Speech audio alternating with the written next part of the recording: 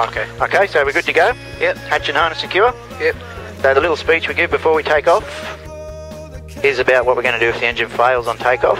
If we have sufficient room to land on the strip in front, I'll do so using flap as required.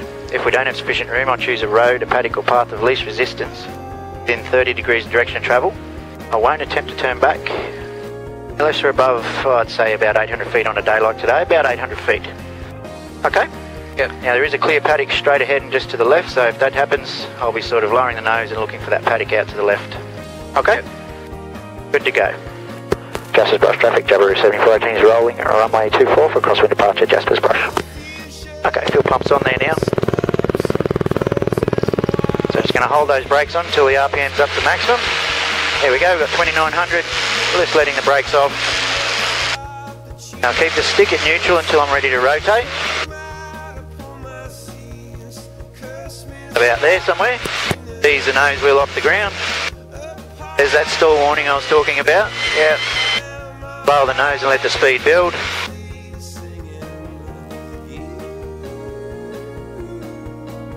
Now we are at 65 knots. Flaps to take off. And it's pretty normal climb out.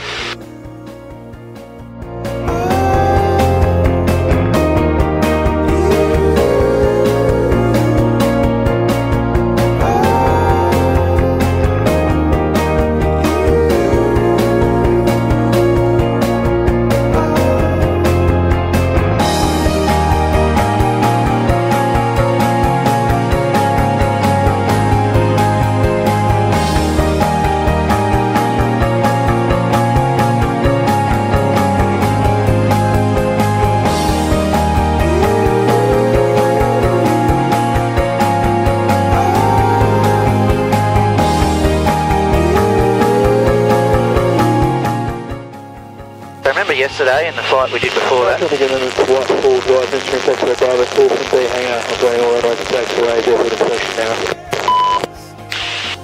We talked about the attitude. Now remember what the attitude was? It's the position of the nose in relation to the horizon.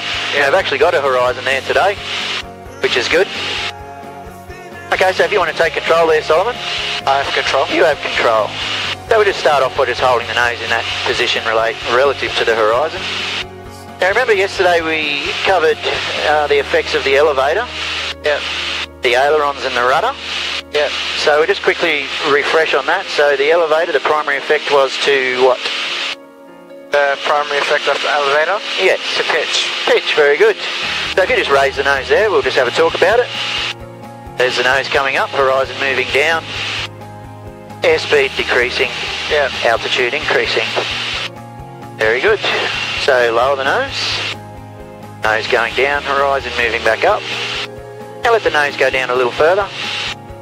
There we go, the horizon moved up higher in the windscreen. Airspeed increasing, altitude decreasing. Okay, so there we are cruising along. We've got the RPM at about 2,500 and the airspeed indicating about 85 knots. Watch what happens to the nose when I push full power on, okay? I'm not going to touch the elevator or anything else. So here's full power coming on. Look at the nose there.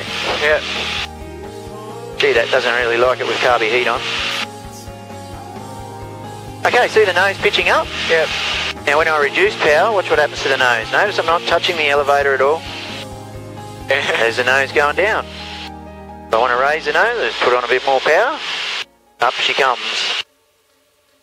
See that? Yes. Alright, slow it down again for me. I'm just going to keep going backwards and forwards now. You seem like you've got it pretty well nailed. Power. Holding the attitude, right on 1,500. Let's see if we can hold that nose up.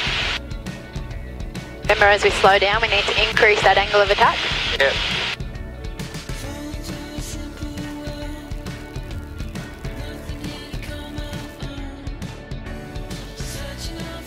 Power coming back.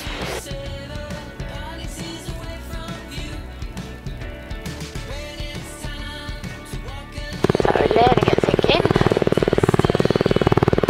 Holding the nose